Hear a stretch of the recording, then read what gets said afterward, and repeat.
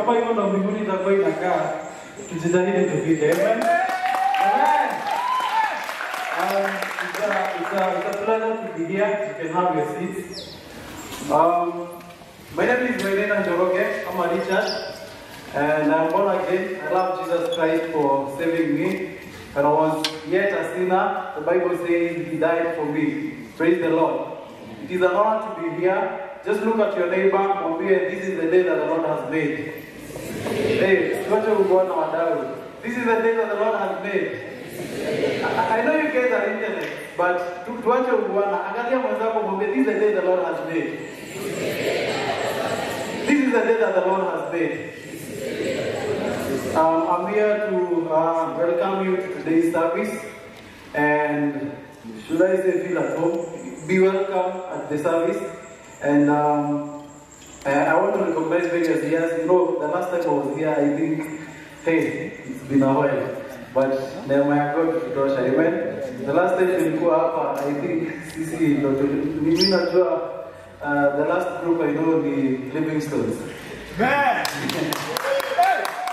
So, tumesikia kuna witnesses in the house. Witnesses in the house. There is the springs of hope. Springs in the house.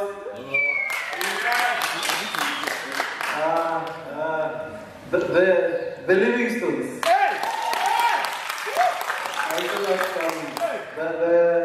Now the elders, right? Shields. Oh, the shields. They are shields who are not elders. Okay, the shields of faith.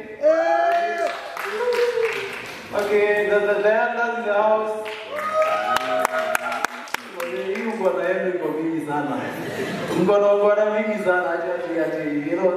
You know a lot of depending to see do your thing, God loves us.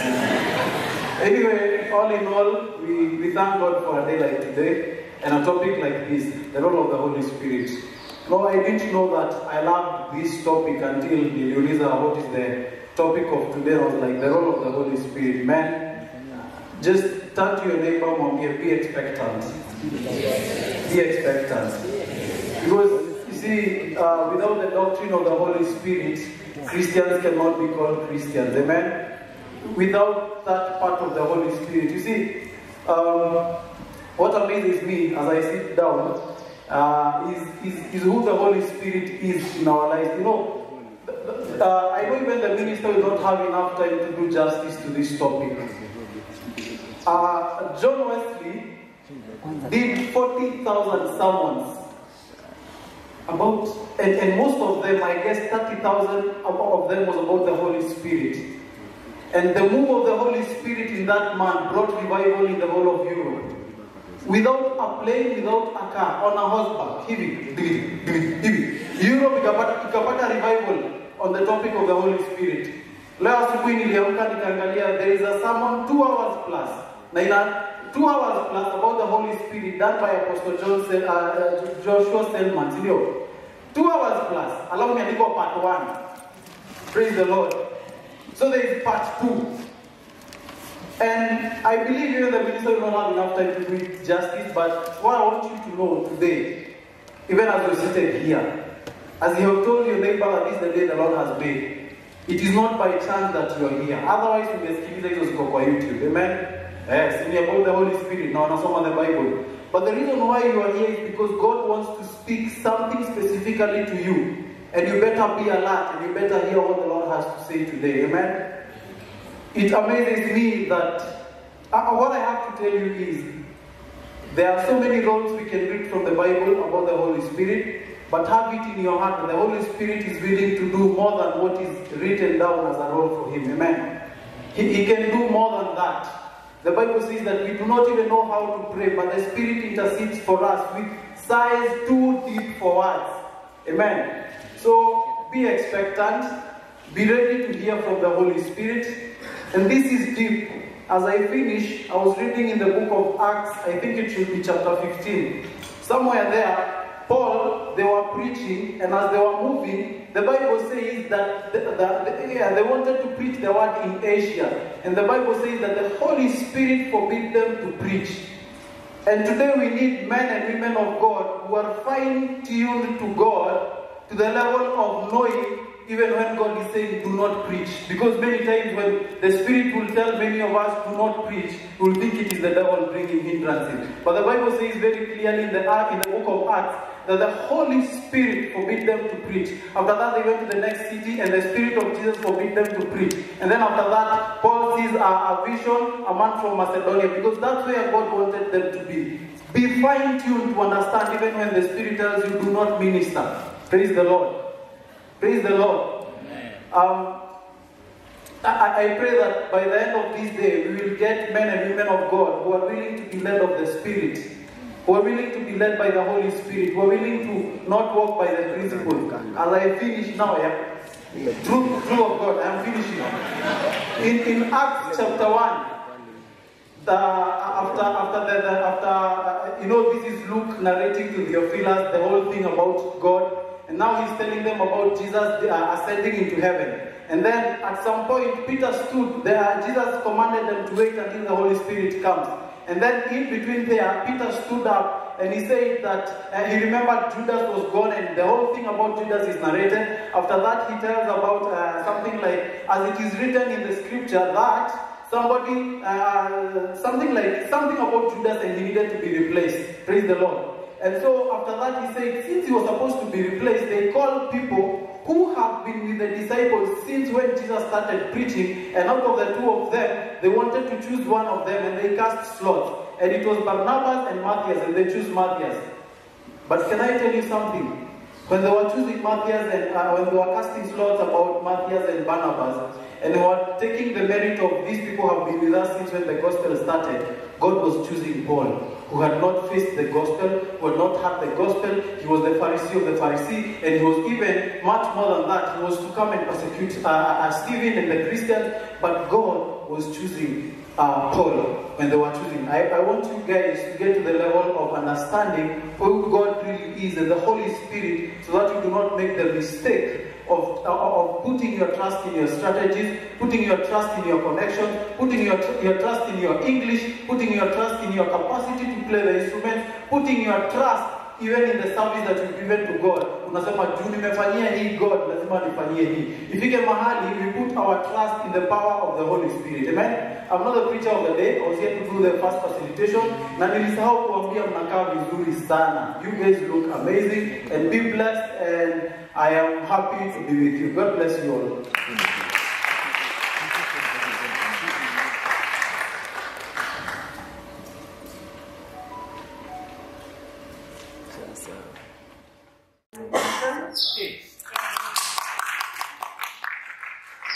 I'm here to pass across a few announcements. So there will be a members registration, and we are required to fill a Google form. It will be shared to our various groups, your fellowship groups, and so we are requested to register. It's free. Yes, it's free. And I serve as the literature coordinator by the grace of God, and as a Christian Union, we do have a library behind Taifa Hall. For those who don't know where the office is, because you were Taifa Hall, kuna stairs hapo juu, tuko hapo first floor. And we arranged the library for you guys. We're going to communicate on when you'll be coming. If you want to read a book, we'll be opening the library. We're going to communicate a specific day and time. Yes, and our rooms will be posted up on notice board. And we normally have a publication annually, and this time we have a Gaza, and we've been sharing our postal guides. We need writers. In the call. So the deadline will be on 5th March.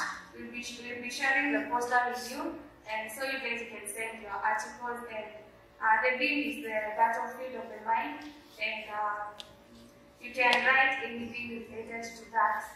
Yes, kama nataka further explanation. Yeah. And we have books outside here. So after service, you see, if you can just pass by, borrow a book, and we should just return it on the agreed date. Because failure to do so will attract a penalty of 20 shillings per day, economy will fund 20 shillings per day. Yes, and in case you lose the book, you'll be sorry, but you'll be forced to retrieve. And we do have sticky notes and highlighters, and today we do have some bookmarks. One goes for 10 bob shillings. Here we have the names written on it, and we've arranged them in alphabetical order. And if you can't find your name, you can buy for your friends, for your family. Yeah, give your response.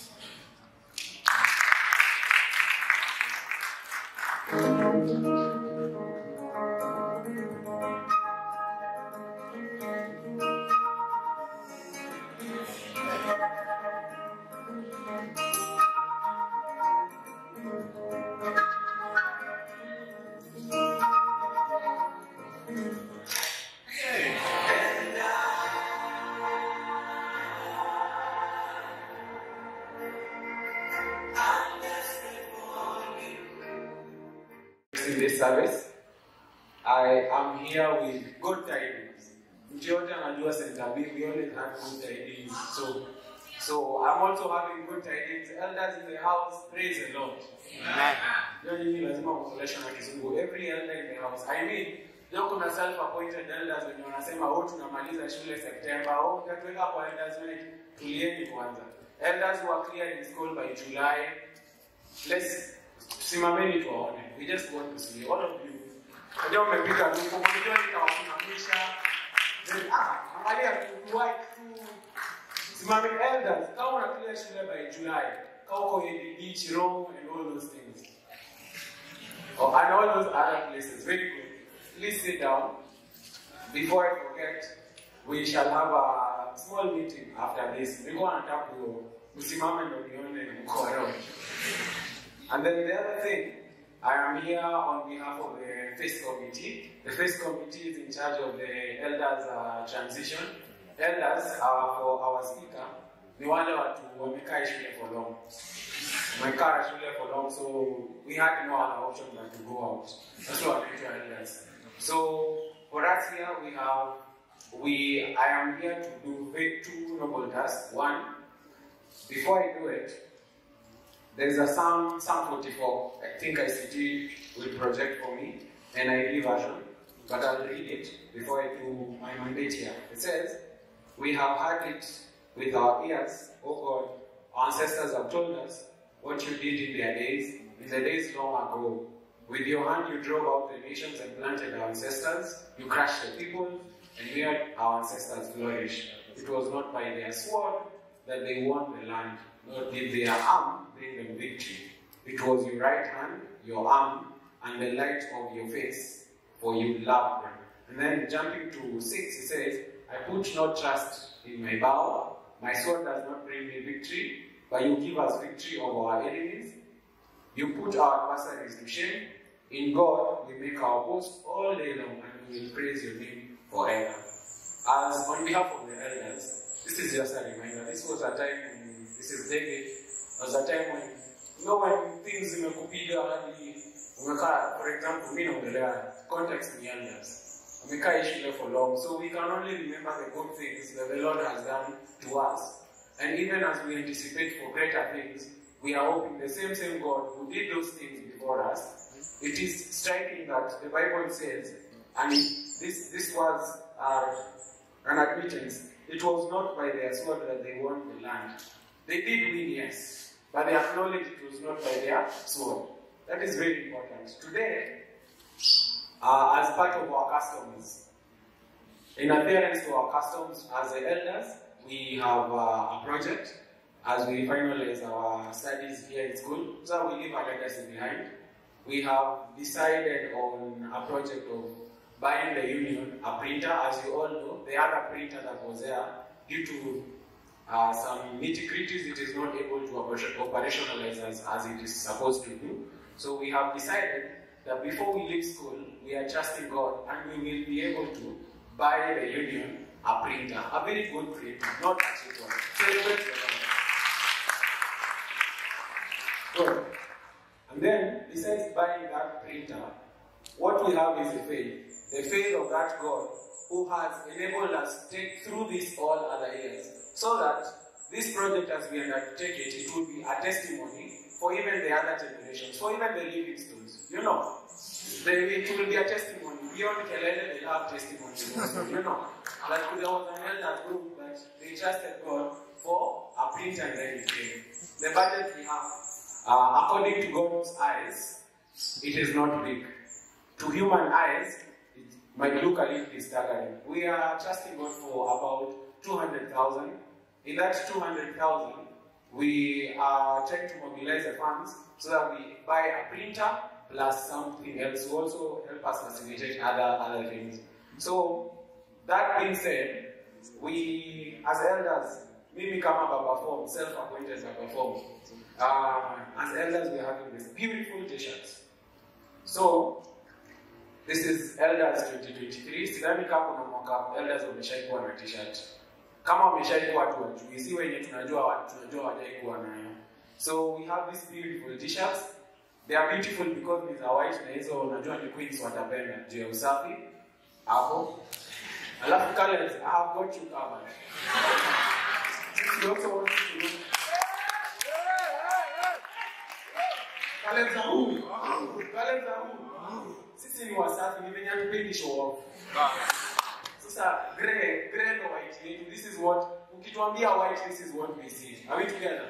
So we also have this vision. And then our theme verse is 1 Samuel 7:12. Thus far, the Lord has taken us. We having a pledge here. Sikuna elderly orient. Is it show? Ni tunauza 500 shillings. Very quality t-shirts. It is not because of the t-shirt. We are using it as a means to mobilize for the funds. So we are trusting God that kila mtu ukishika pahali utakuja uweze kubuy a t-shirt for either someone who oriented you. Are we together? Ukiona mtu alikuorient. Let me use an example. Kuna mtu alikuwa just in a minute, just shout the name of the person who oriented you. At 1, 2, 3, go. Cyrus. Elder, wewe unaona beki akiwa elder. Respect your elders. Wewe, kwani beki umepata shule mpaka? Who oriented you is an elder? Can you then any come to mind? Cyrus, say. Again, great. So Cyrus ana t-shirt by the way. Unaona anavaza focus bado. So hizi t-shirt ni 500 bob. So every elder should have this t-shirt. Plus again, you can buy it for yourself. This one, the reason why we had a simple marker here, kila mtu anaweza vaa. So you know the t-shirts are cool. And if you want to be associated with wisdom, kindly do that. Are we together? So those are the things we are doing. And as I conclude, let's take 1 minute. All of us, please help us dedicate this project to the Lord. Say something about it in 30 seconds and then I'll conclude and leave you in peace.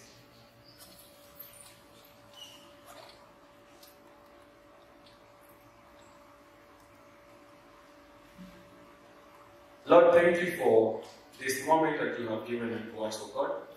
The gift of faith and the gift of brotherhood and sisters in this place, O God.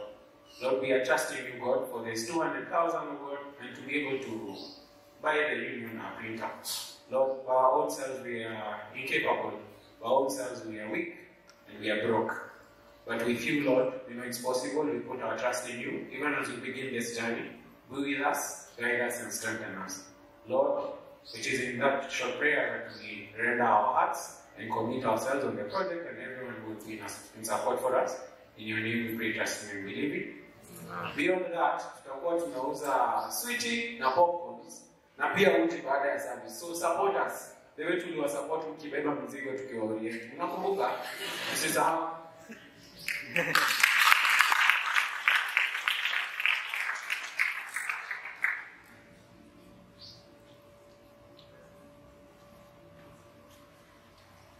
Praise God. Praise God again. My name is Peter Jr. from Livingstone. By the grace of God, I serve as a Sunday service coordinator. With me, I have some forms here. We know that we are almost beginning another spiritual year program by Great Division. And so, in accordance to that, we would love to know the topics that you want us to bring here, kama leo tuko na the Holy Spirit. So, KYM wa Asha Limekwazi. Must be KYM. I need an Asha apatiane hizi form. So hapa kuna a column ya name of the speaker, a brief history ya hiyo speaker mwenye unajua, ministry and meditation. Alafu the topic that you feel will be best suited to cover, the contact of the speaker and also the speaker.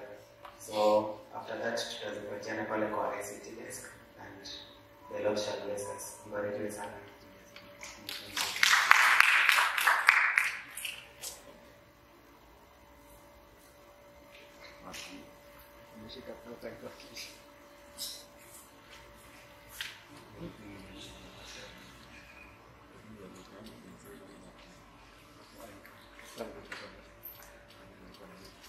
Praise God. Amen. Praise God again. Our Matthew Magia, that's a lyric song. I'm here to perform a task of facilitating giving. So, in the Christian Union, we do give towards tithing, offering instruments, and also we also give towards special, facilitating needs for those who have special needs. And today, I want to ask you all, may you give towards the service of God. May you give what will bring honor towards the word of God. So I'll ask, thank you for sharing it. And I'll ask the grace voices to come as I pray for the offering. Okay, let's pray. Heavenly Father, we come before you this moment. Thank you for the gift of life. As your sons and daughters are going to give for your service, may it bring honor to you. May it bring honor and glory to your name. In Jesus' name, I pray to you.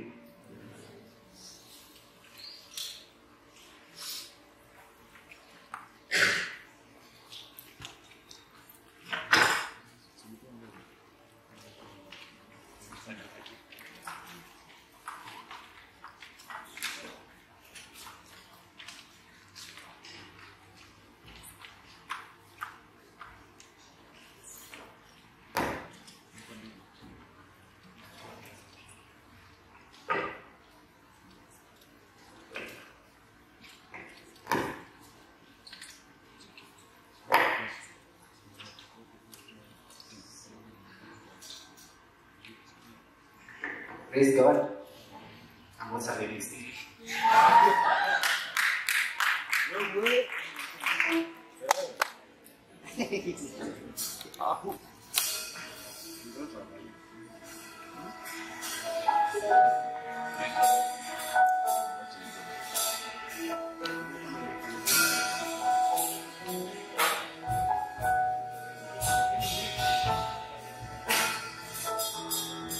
Patakatifu pako hapo ndipo nahitaji mahali pa maana juu ya yote katika mikono yako mimi najiweka nizungukwe mimi na uwepo wako. Niambie utakalo Bwana, nipe nguvu ya kushinda majaribu na kuhitaji mwanga maishani mwangu.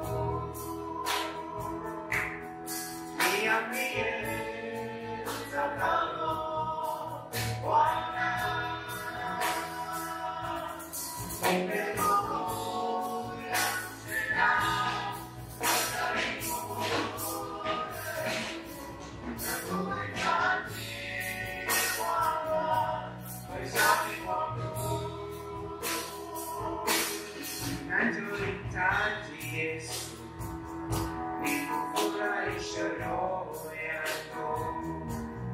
Wewe rafiki mwema, unipenda. Ajili yako Yesu, sisi tumekombolewa. Wana wewe Yesu, yashinda yote. Ninachohitaji Yesu, nikufurahisha roho yako. Wewe rafiki mwema, uliyetupenda. Ajili yako Yesu, sisi tumekombolewa. Wana wewe Yesu, yashinda yote.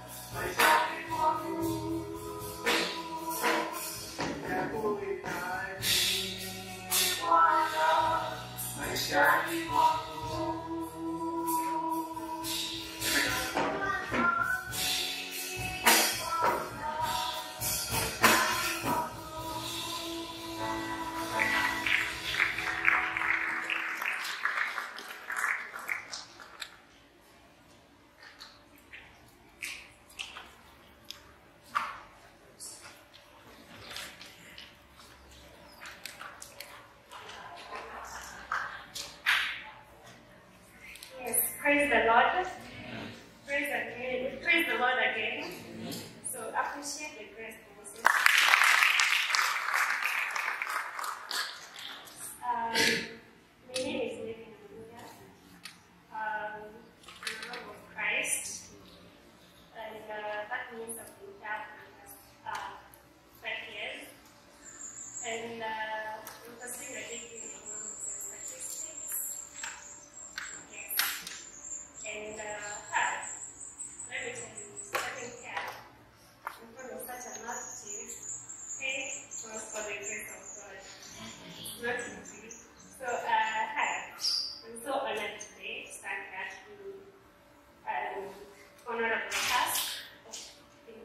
the speaker. But before I do that, allow me to take you through a succinct brief of the speaker.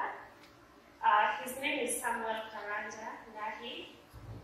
He is in teaching ministry, teaching and discipleship ministry at the Life Church, and he has been in ministry for the last 20 years, and he went to school of ministry trainings at Rema Missionary Outreach in Nakuru, and he's also an author of a book. Those who are here on Friday, you saw the book called Morning in Prayer.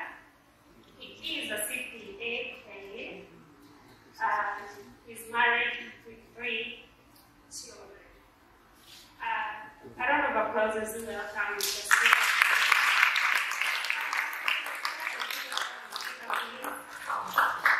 Continue clapping.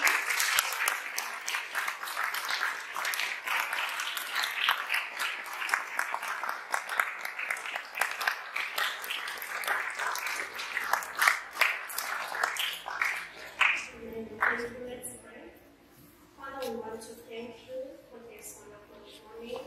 Thank you for your grace. Thank you for your Son, Lord. We pray that Lord, you may anoint his words with power and grace, that he may reveal more of you, O Holy Spirit, more of your work, more of your word in our lives, O God, to the glory and to the honor of the Holy Name, that this session, King of Glory, will be impactful and to our lives, O God, in the name of Jesus. We pray that King of Glory, you may guide him, you will teach him, over King of Glory, what to say here in the name of Jesus. Father, we pray this, we believe it, trusting in the name. Amen. Thank you so much. Thank you so much. I appreciate it.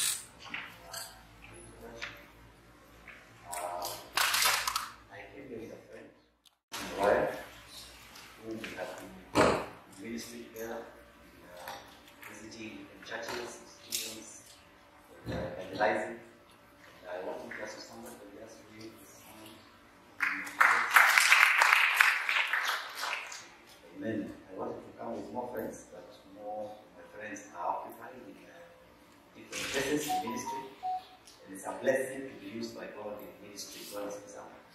I want to appreciate the university leadership, the CCU leadership, for inviting us into this place to share with you this noble topic, the role of the Holy Spirit.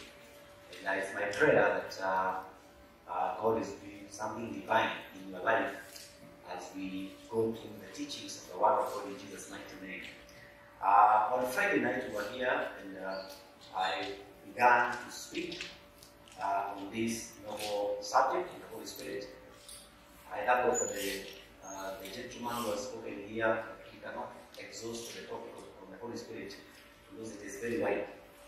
I remember I did almost 3 years Holy Spirit clashes in a particular church, and I did not exhaust the teaching because we had to teach and pray, we teach and experience, because the Holy Spirit is not just a topic, the Holy Spirit is a person we are supposed to know and experience.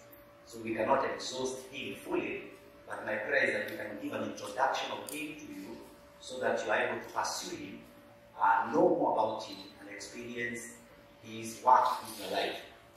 On Friday we were speaking about knowing the Holy Spirit, and I wanted to ensure that it is clear to every one of us about who is the Holy Spirit, so that we understand from the same level who the Holy Spirit is, because it is from understanding him that we can understand his work. It is from understanding who he is and knowing him better that we are able to experience his work in ministry in our lives. So it doesn't start by knowing his role, but it starts by knowing his person and who he is, so that we can be able to engage him for the role and the purpose that he's supposed to do in our life. So we need to put things in the priority so that we are able to maximize the blessing that God gives us. So understanding who the Holy Spirit is critical in our Christian life. And I believe that all those who are here are able to understand who the Holy Spirit is clearly, and you are able to answer that question, who is the Holy Spirit? Because unless that question is answered, who is the Holy Spirit, from the biblical point of view, from the scriptures that you are able to give, then it will be very difficult for you to be able to experience the goodness of the Holy Spirit, and we cannot be able to experience His role in your life. I want to begin again by saying one of the biggest problems we have in the church is ignorance of the who is the Holy Spirit, and ignorance of the ministry work of the Holy Spirit in an individual believer and in the body of Christ.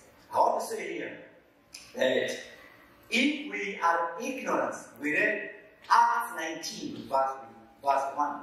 Acts 19 verse 1 and 2, we are going to repeat it again. Today I want to use, I don't know whether you are going to be fast enough because I have too many scriptures to read. Do you have a discipleship teacher? I move a little bit faster. I have so much to give you in a little time, but I pray that mahali tafikisha kusema Yesu ni Bwana. Bwana says that. And we read this scripture that while Apollos was at Corinth, Paul took the road through the interior and arrived at Ephesus. There he found some disciples. And asked them, did you receive the Holy Spirit when you believed? That's a very powerful question. They answered, no, we have not yet heard that there is a Holy Spirit. This is a very serious state of affairs for a believer and a church. Did you receive the Holy Spirit since you believed? And the answer was no.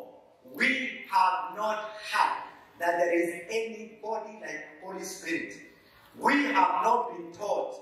We have not been shown by the teachers that have been with us, by the preachers that have been with us. None has told us that there is any Holy Spirit. They have not told us that we are supposed to receive the Holy Spirit and that there is any Holy Spirit and that that Holy Spirit is supposed to do something in our lives.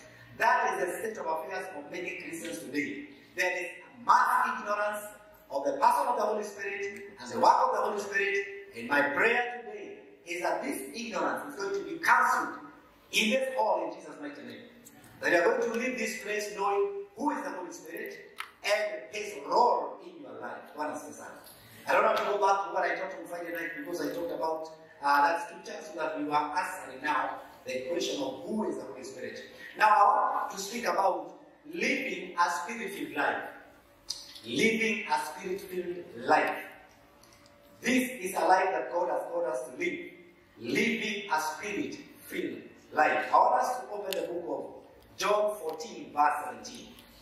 John 14, verse 17. I'm going to use the screen. We're going to open.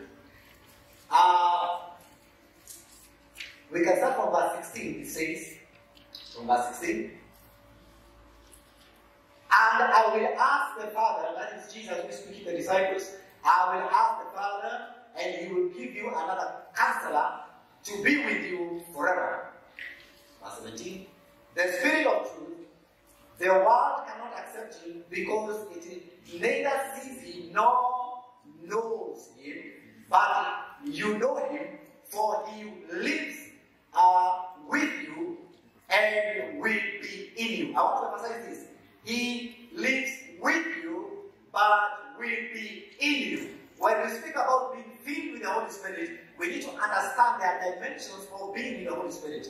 There is a dimension of living with the Holy Spirit, where the Holy Spirit is drawing you to Jesus, convicting you of your sin, just like He's doing to the unbelievers, bringing you near to Jesus, knowing you to understand Jesus and accept Him, so being with Him. But there is another level after accepting Jesus that we need to come into, a level of Him being in you. What else does that mean? Him being in you. So being with, being in.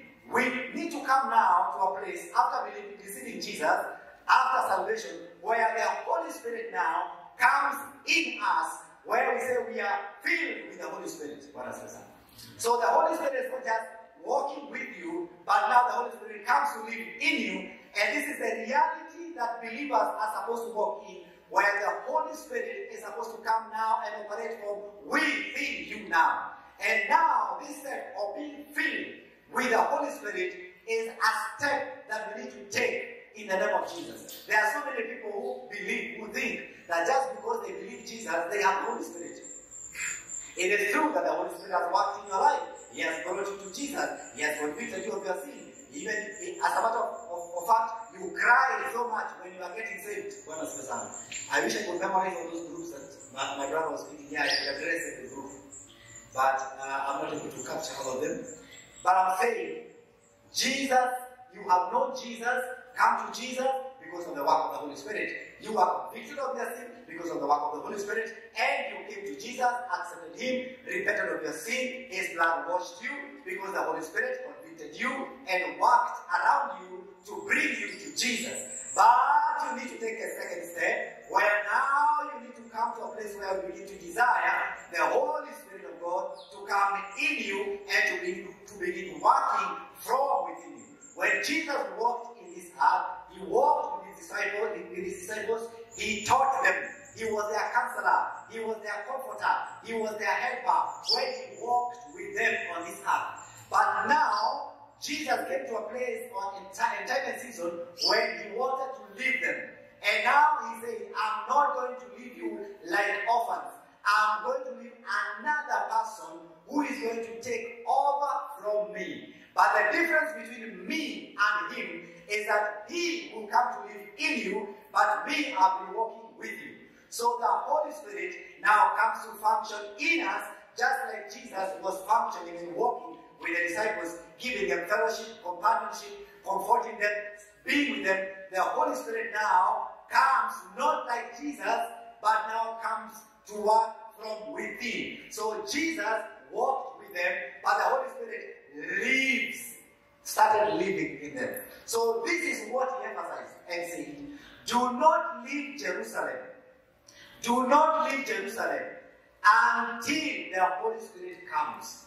And don't go and try and preach. Don't even try to go for a mission until the Holy Spirit comes. So these disciples, when Jesus was introducing, when you read John 14 going to John chapter 16, the Holy Spirit is being introduced by Jesus. Jesus did a thorough work in introducing the Holy Spirit and His work. And as I was saying on Friday, Jesus always referred to the Holy Spirit as Him, not an it. And one of the problems we have today is that most people are still calling the Holy Spirit an it, as if it is a generator that is put in you, in a room and in a kusuma. No, the Holy Spirit is a person. The Holy Spirit is not an impersonal force. The Holy Spirit is a person. And Jesus introduced Him as a Him. He introduced His ministry. He introduced who He is and what He's supposed to do. And He told the disciples, please, don't leave the upper room. Don't leave Jerusalem until the Holy Spirit comes. Because at Pentecost now, in Acts chapter 2, the Holy Spirit now would come in them and begin to empower them and to walk with them and use them to do whatever Jesus wanted to do. When Jesus was walking this earth, He was doing miracles alone. And unless He delegated some of the authorities and some powers to them. But when the Holy Spirit came in Acts chapter number 2, it is like Jesus who was multiplied on earth. He began to be manifested through so many other people because it is the Holy Spirit in us. It is like Jesus Christ in us. That's why we call Him the Spirit of Christ, because He comes to function the same way Jesus functioned, but from within us.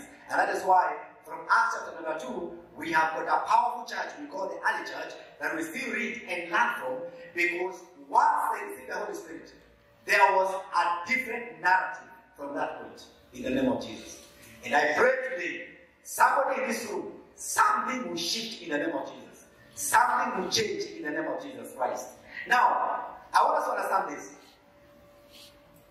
Jesus Christ on the cross, through His blood, He has purchased us. We have become His own. That is the process of salvation. On the cross, through what we call the shedding of the blood of Jesus was for redemption. Just like the blood of the lambs in Egypt was for the redemption and was for deliverance of the people of God from the bondage that was there in Egypt and from the hands of Pharaoh. Pharaoh was a stronghold. He was a serious man. He was a dangerous man.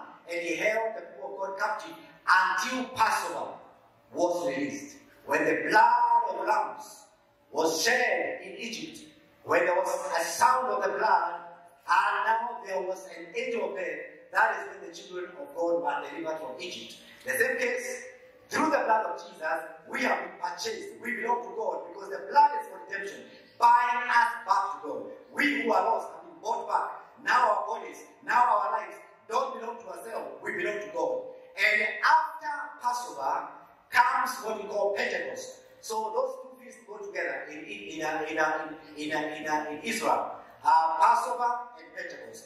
Passover is God buying back our lives to himself. We become his people. We become his own. Our bodies now don't belong to us. But Pentecost is God coming to occupy his house, coming to occupy his place, coming to occupy our lives. Pentecost is God coming now to live in his temple. So when we go through redemption, salvation, on the cross, you have been bought by his blood. You have accepted the blood of Jesus. That blood has bought you. You don't belong to yourself. You belong to him. The second step now is Pentecost. The Spirit of God comes to occupy the territory that belongs to God. He comes inside the house. That is why the Bible says in the book of 1 Corinthians, the book of 1 Corinthians 3 verse 16, the Bible says we don't belong to ourselves. We are not of ourselves because we have been bought by a price. 1 Corinthians 3 verse 16, the Bible says our bodies are the temples of the Holy Spirit.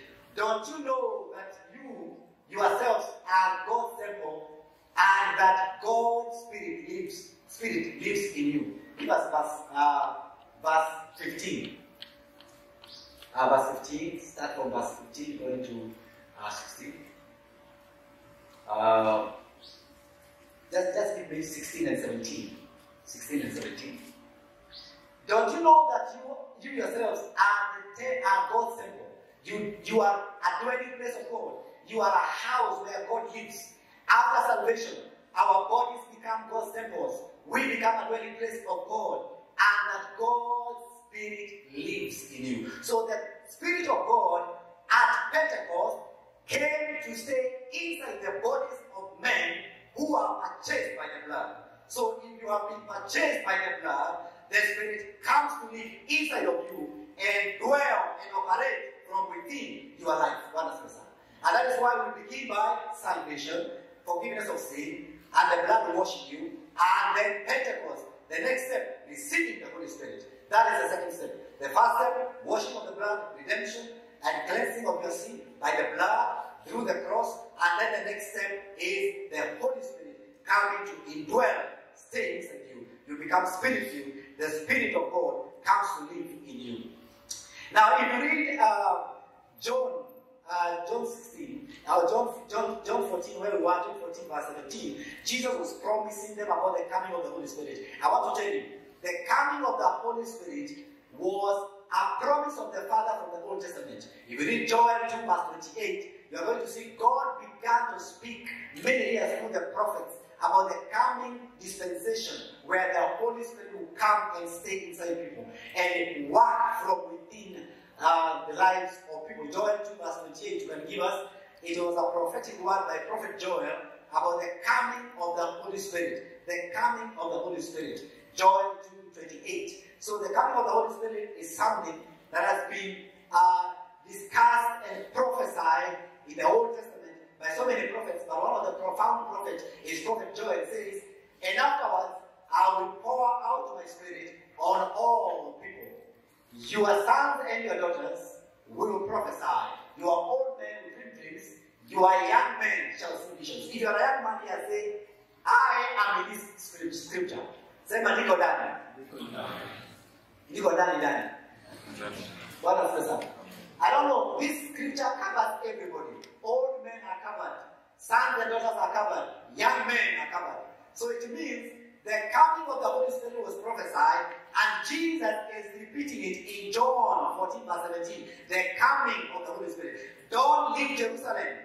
Don't leave Jerusalem until the Holy Spirit comes upon you. This is a promise that God the Father had promised the people. Every one of us, we need to understand we are part and parcel of this dispensation of the Holy Spirit. There is nobody who is left out. You need to take a step today. I'm going to show you how, so that you experience the infilling of the Holy Spirit, and not just the infilling of the Holy Spirit and speaking in tongues, but also experiencing other dimensions of the Holy Spirit in your life. Now, the Holy Spirit came in Acts chapter 2 verse 2. Let's read Acts chapter 2 verse 2. So that we see how the Holy Spirit came upon these believers, the early church, the apostles.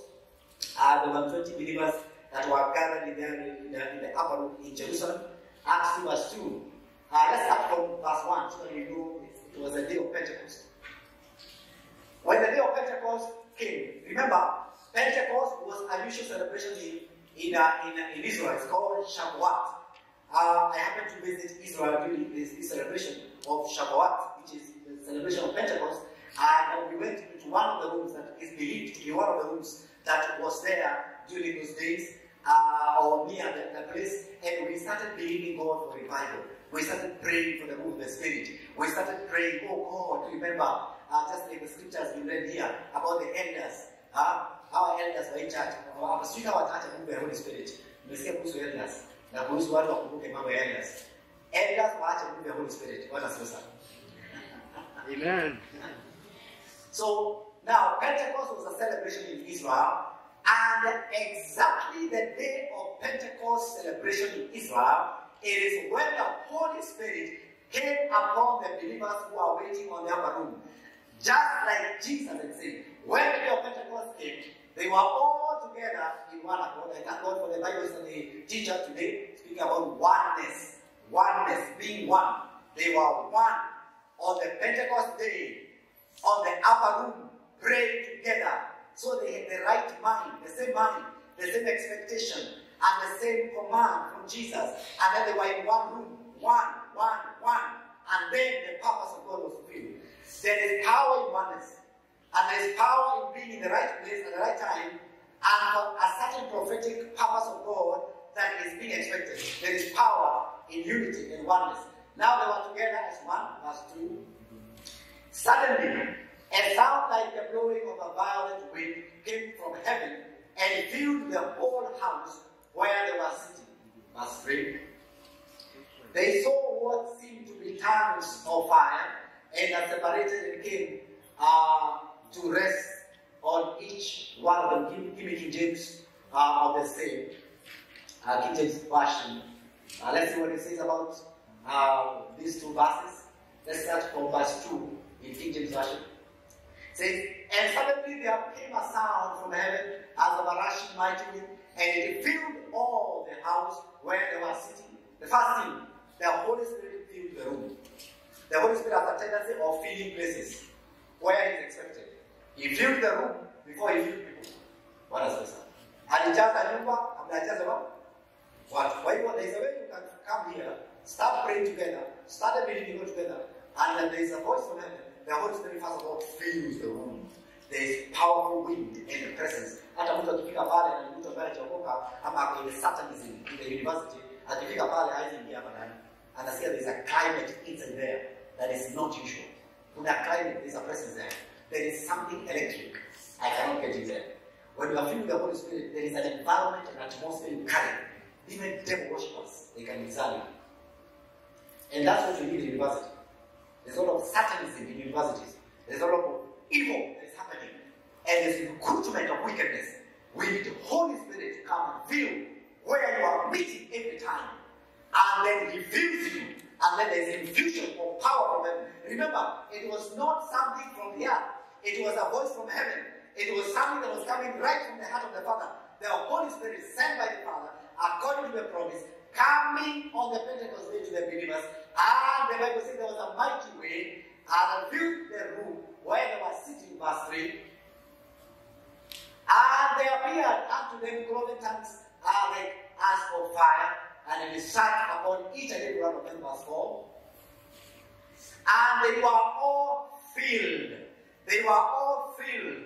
In them, they received inside their bodies, inside their spirits, inside their bellies, they received something. They received the Holy Ghost and began by the Holy Ghost now coming in them. The manifestation was their speaking change. After their speaking, if you are used to mother tongue, if you are Kikuyu, you change, you start speaking another language.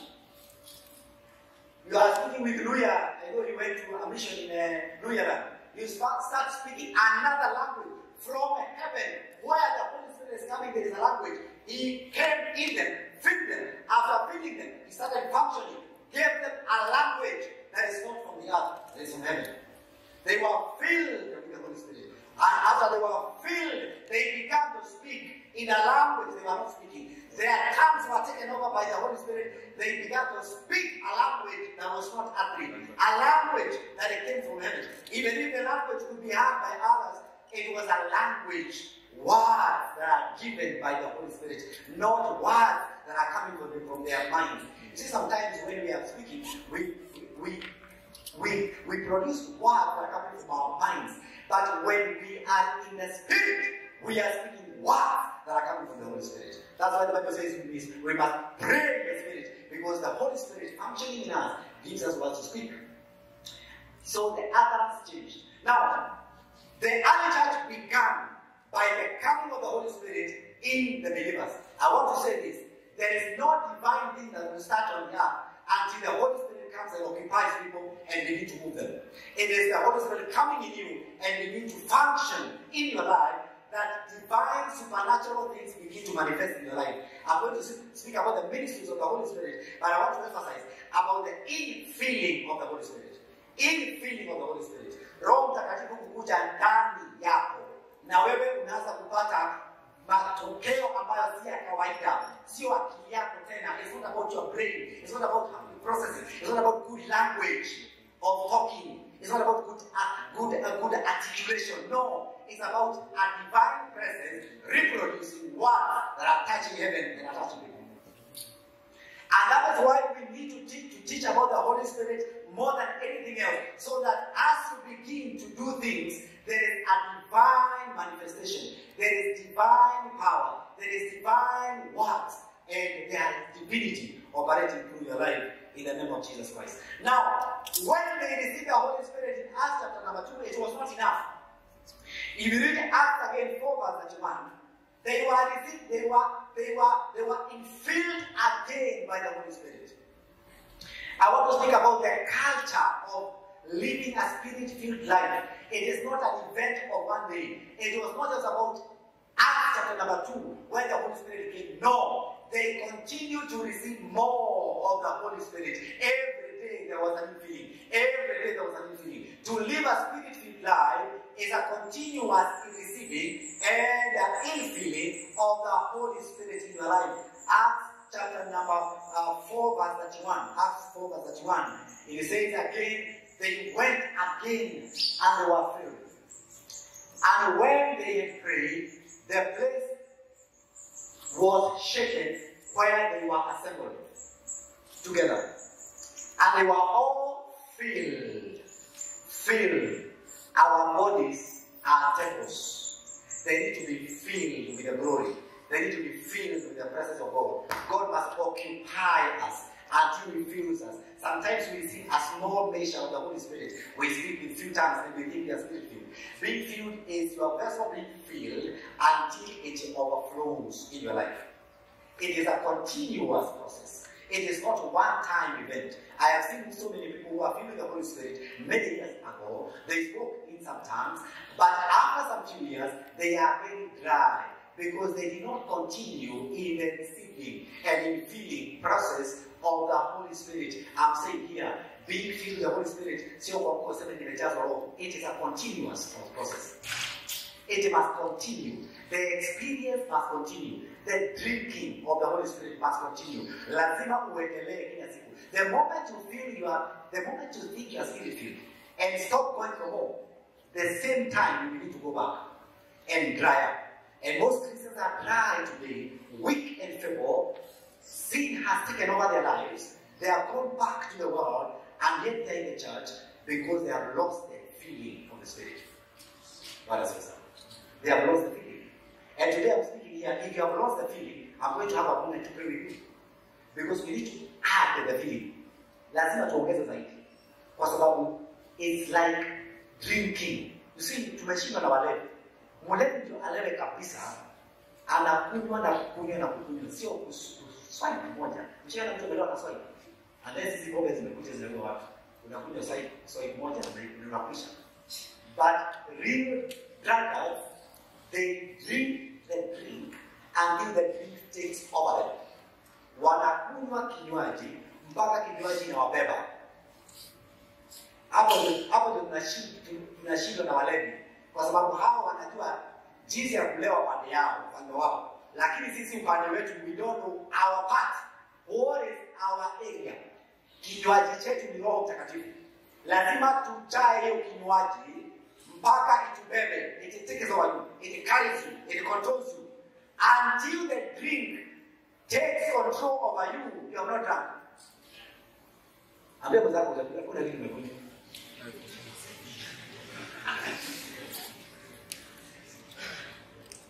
Until you can forgive your enemies, the drink has not taken over you. Until you can pray for some hours, the drink has not taken over you. This drink, called the Holy Spirit, you must be filled with it until it carries you, takes over you. Imekujaa mpaka inatake over. Katika doctrine of the Holy Spirit, kuna vitu tunasema na tunatumia. One of them we use is being filled with the Holy Spirit. Then I wish I have a cup like it. Now this cup is almost filled, isn't it? There is a small space remaining. Imagine it's not filled. There is some space remaining. Lakini kama ni Kristo anasema yamejaa. Lakini hatunaona kuna space bado imebaki. Lazima endelee kuenda mbele ya Kristo, going before Christ until there is no other space remaining in the cup. Oh my God, that's why we need to be. The drink must fill the cup, and then if you continue for more, it will begin to overflow. What people take is the overflow of the feeling you have. So until you go for more, until there is an overflow, people cannot drink anything. There is no joy of salvation. There's a place, Psalms 51. David is crying before God because David knew the power of the Holy Spirit. That's why he was saying, don't take the Holy Spirit from me, because he knew the Holy Spirit can be taken from you. And he was saying, don't take the joy of my salvation. He knew the joy of salvation, it is an overflow of the Holy Spirit. So if you have never experienced joy unspeakable in your Christian life, it's because your feeling has not taken over.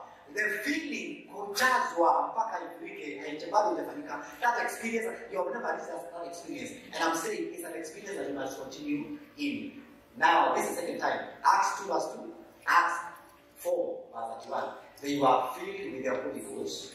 They spoke in the word. They spoke the word of God with boldness. Now, this time they were asking for power to speak with boldness because there were threatenings against the preaching of the resurrection of Jesus.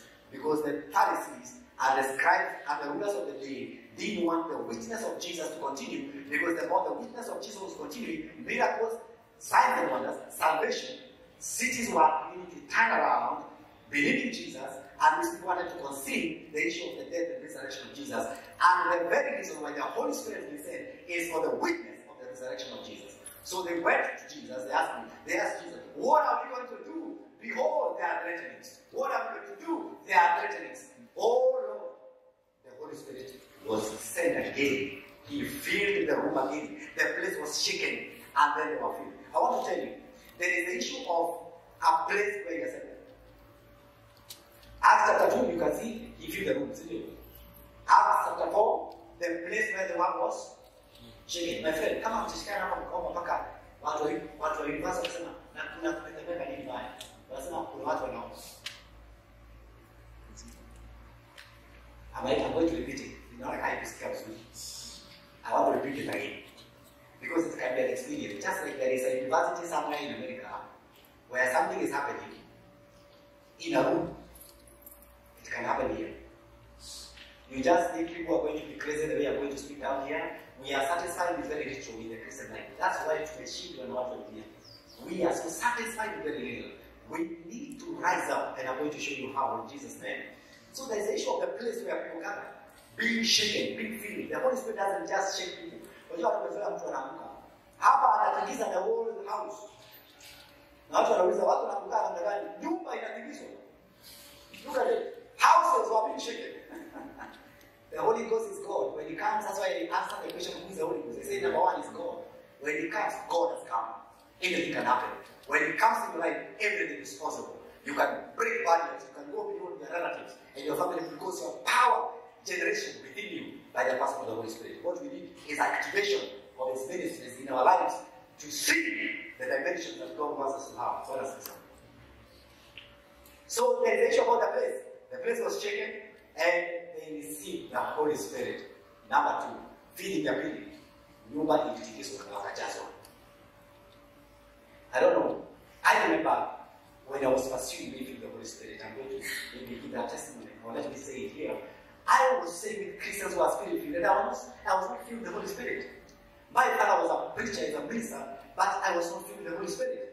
But one day I went to a prayer meeting where people were praying powerful prayers, and there were prophetic words in Nakuru town. And I asked myself, why am I not able to pray like these people? And I answered myself, it's because I don't have the Holy Spirit. Acts 19, verse 2. I have not received the Holy Spirit. That's why I'm weak in prayer. That's why I'm weak in understanding things of God. Because I don't have the Holy Spirit. I was told by a servant of God who was my friend, go and pray for 3 days alone. And I would have put around the queue, and for sure, I went to the church, locked myself, fasted, I went home, I came back, second day. Then that day, it was Friday evening, I locked the room where I was praying in the church. And then I prayed again. That night, that evening, I was filled with the Holy Spirit. I vibrated. Hakuna mtu alikuwa hapo. Mtu alisipendi sarakasi. Mimi napenda experience yangu. Unajua watu wanapenda kukemea Thomas. Ati Thomas alikuwa anataka kuweka mikono yake ndani ya mikono ya Yesu. Me, I love Thomas. Me, I love experiencing it. Sio kusikia tu mambo tele. I want to experience. So I wanted to experience. And this time I wanted to experience alone. I set time for prayer. I prayed. And that day, I received fire and power. There was trembling. There was violence. And the place where I was alone, but there was a lot of movement. And then I felt like I have received something powerful. And then I started speaking with languages, singing. I sang, spoke, prophesied, did all those things. And I was alone. I wish there was somebody recording. And then I could not stop speaking in tongues. I was there alone, many hours, speaking in tongues, and enjoying being in the presence of God. It was like heaven on earth. I've written that in my book. It was like heaven. That particular time, the Holy Spirit coming upon me, filling me, causing me to experience divine presence, joy, love, and all that from Christ. You need to have your own personal experience. Sio wengine, wewe peke yako. Kama utajifungia kwa Mungu, jifungie. So that you experience the Holy Spirit. Because there is such joy, such peace, such love, such a presence when we receive the Holy Spirit. So I'm saying the issue of being filled with the Holy Spirit is a continuous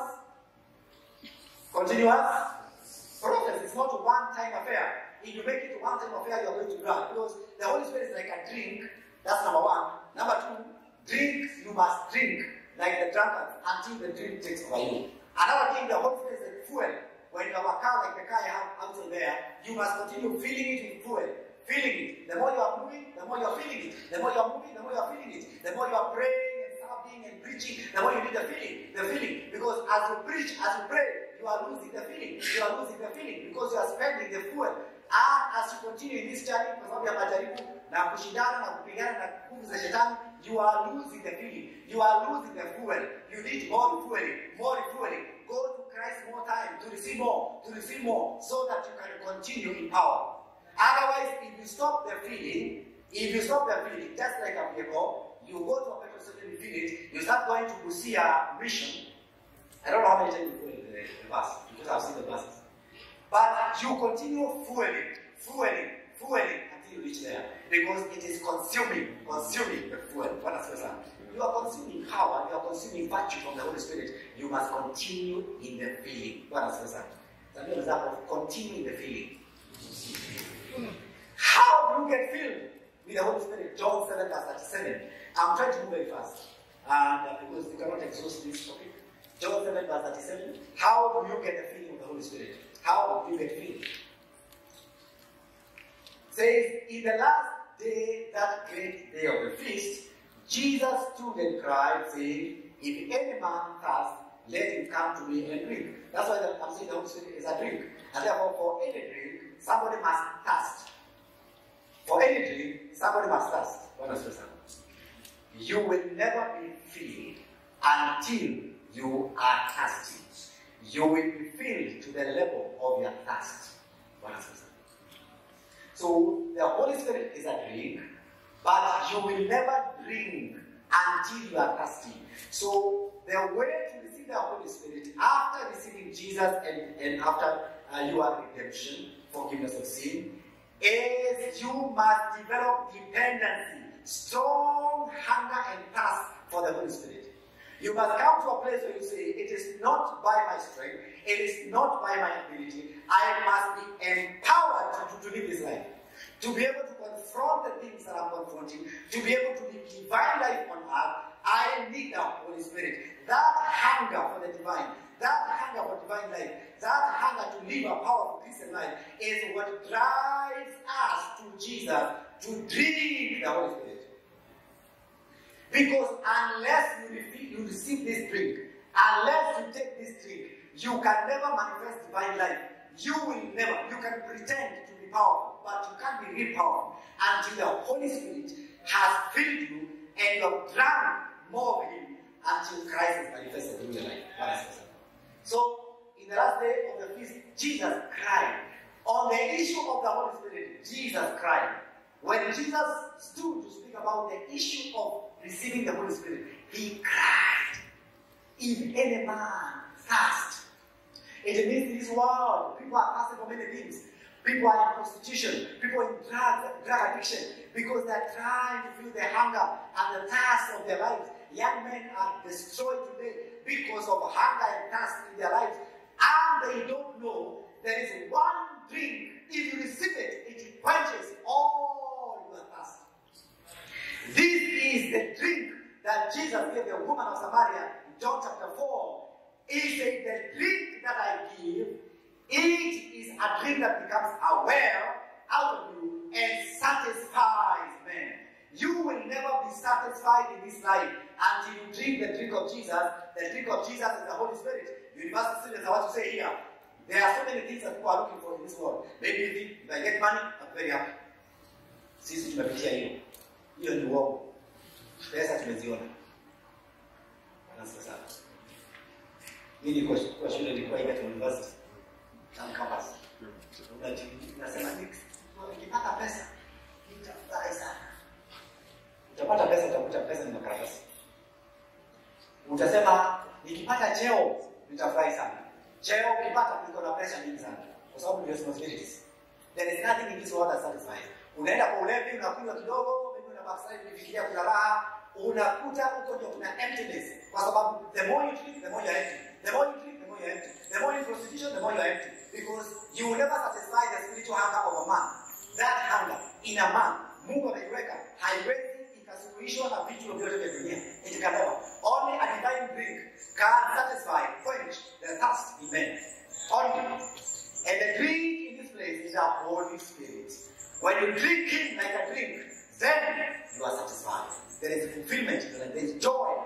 Like David said this, Psalm 51, he talks about the joy. Restore to me the joy of salvation. He had lost the joy of salvation. Most people have never enjoyed salvation because they have ignored the drink of the Holy Spirit. So the key now here is thirst. The key here is thirst. Any drink is about thirst. So it has to be thirsty. Number 38, the next verse. He that believeth on me, that is, first step I say, there's more consequences. As the scriptures have said, out of his belly shall flow rivers of living waters. Verse 39. But he spoke this of the Spirit, which they that believe should receive. Which they that believe should receive. For the Holy Ghost was not yet given, because Jesus was not yet ascended or glorified. So it was until Jesus was ascended that the Holy Spirit came. So he spoke and said, out of your bellies, as you drink, as you get the feeling, as you are feeling more, then rivers of living waters begin to flow out of your bellies. Rivers of living waters refer to so many things. One of the rivers that flows out of spirit-filled men is found in Ephesians. Ephesians chapter 5 verse 18 is one of the rivers. There are so many rivers, but there is this river that flows when you are filled with the Holy Spirit. And St. Paul says, and be not drunk with wine wherein in excess, but be filled with the Spirit. Verse 19, speaking to yourself in psalms, in hymns, and spiritual songs, and singing and making melody in your heart to the Lord.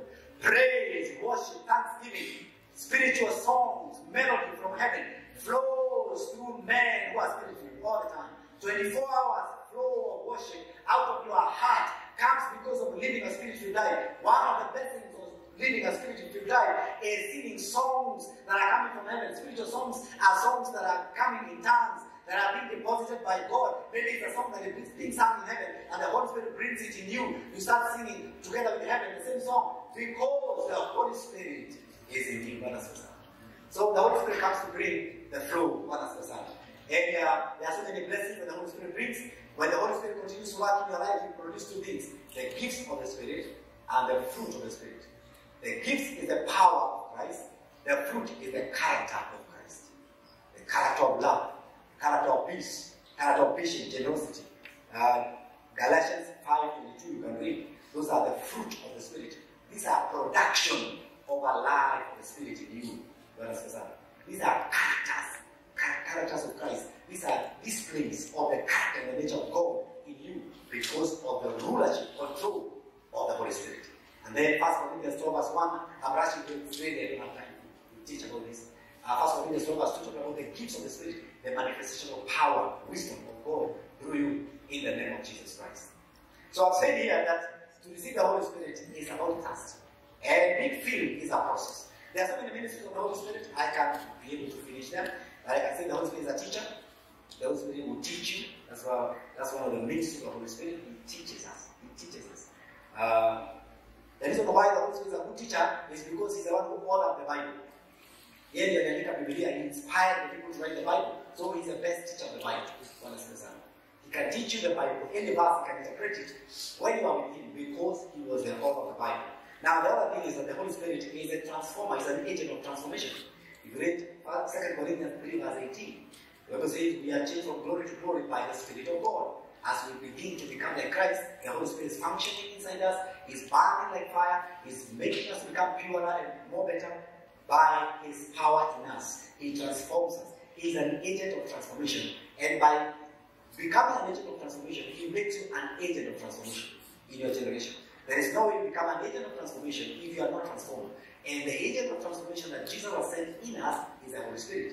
He comes in you to transform you to become what He wants you to be. The Holy Spirit is a guide. He has the roadmap to your destiny. He ministers to you and showing you where you're supposed to go. He knows your destiny. He knows you're the best career you should have taken. There is some of you are making the wrong career right now. But the Holy Spirit, as a guide, is able to show you the roadmap to what you're supposed to be in life. And you begin to shape your life in accordance with His guidance. You become what God wanted you to be in the name of Jesus. I don't have enough time. I want us to stand up in the name of Jesus Christ. I want somebody to receive the Holy Spirit. I want somebody to receive the Holy Spirit, because this is a Holy Spirit subject. I want you to lift your hand and tell the Lord, oh my God, I need the Holy Spirit in my life. And I cannot do without Him. I cannot even pretend. I raise my thirst and hunger in the name of Jesus Christ. I raise my level of hunger. If you have never received the Holy Spirit, just come here. We pray together as we finish this session in the name of Jesus. We need to pray that we get filled and filled and filled and filled and filled. And you can be filled from anywhere. I was filled when I was alone. You can be filled wherever you are. But I want you to take a step of faith if you are here and you need the feeling. You have never been filled. You are born again, yes, But the step of being filled until the Holy Spirit now begins to move in your life has never happened. I want you to lift our hand in the name of Jesus and tell the Lord, Lord, we are here in the name of Jesus Christ, that we may receive the feeding of the Holy Spirit. Just like on the Pentecost day, when the Holy Spirit came upon these believers and filled them, we desire the same experience. In the name of Jesus Christ, just need to have desperation. We need it. Paul emphasis upon the filling of the Holy Spirit. Be filled with the Holy Spirit. Oh, David cried and said, do not remove the Holy Spirit from me. He knew the benefits of having the Holy Spirit. In the name of Jesus, just lift your hand and pray to God in Jesus' name. Jesus is the baptizer of the Holy Spirit and fire. He will baptize you. He will fill you. He will fill you. He will fill you. He will fill you. He will fill you until you overflow. He will change you until you become an agent of transformation in the name of Jesus. And you will speak in languages you have never spoken. You will move in a different direction. You will do what you would not have done in your own time, in your own power, because of the Holy Spirit in the name of Jesus. This come, I believe this semester you can do more as a Christian union if you allow the Holy Spirit to come upon you in the name of Jesus, to fill you, to fill you, to fill you. If you are filled, you need to be filled in the name of Jesus Christ so that your life can transform. In the mighty name of Jesus. Father, we give you praise for the Holy Spirit. Thank you for the work of the Holy Spirit. Thank you for the move of the Holy Spirit in this campus. We pray in the name of Jesus that there shall be a change by this message, by this message, by this message. Let it be a seed, oh God, for greater moves of God in this place. In the name of Jesus, transform us to become agents of transformation. In the mighty name of Jesus. Father, we give you praise. You are here not born again and you would like to commit your life to Jesus. I say the first step is you getting born again. I want you to lift your hand and pray with you. You have given your life to Jesus. You are trying to fill your life with emptiness of the world. You are trying to be satisfied by the things of the world. You will never. It is only Jesus, by His Spirit, that can satisfy the longing of your heart. The woman of Samaria tried many things, but she was not satisfied. I want to pray with you in the name of Jesus. You are here, you want to be born again, just lift your hand. I want to pray with you and just speak to you in the name of Jesus Christ. Because you need Jesus and then you need the Holy Spirit in the name of Jesus Christ. I believe that God is going to do a mighty thing in this campus. As the word of God has come today, I pray that every one of us is going to have time to close yourself in with God and receive a fresh baptism, a fresh feeling, another feeling of the Spirit until there is an overflow in your life. The people of the world are waiting for our overflow. They are waiting for your overflow of power, your overflow of wisdom by the Spirit of God. I pray that this place shall be changed. Something new shall come out of this place. In the name of Jesus. Oh Lord, I pray for this place. That in the name of Jesus, there shall be a release of fire and power from heaven. That we shall have men who are going to rise up, receive the feeling of the Spirit, and the operations of the Spirit shall start in this place. Just like you started in America, recently in the university, you are able to do it here, oh God. You get a vessel that you can fill here, and that vessel can become a channel of the move of God in the name of Jesus. Oh my God, in the name of Jesus. That the networks of the devil can be broken in this place, oh God. In the name of Jesus, in this university, in this main campus, in the name of Jesus Christ, in the name of Jesus Christ, I pray. Oh Lord, I pray. Oh Lord, I pray. Pray today with me, oh God. Oh, pray with me, everybody. That God shall get vessels in this place. That there shall be a change in this place. Oh, that God shall get vessels to fill and use mightily. In the mighty name of Jesus. In the mighty name of Jesus Christ. Father, I give you glory and praise. I bless your holy name. I worship and exalt your name. In Jesus' mighty name, I pray. Thank you very much. God bless you.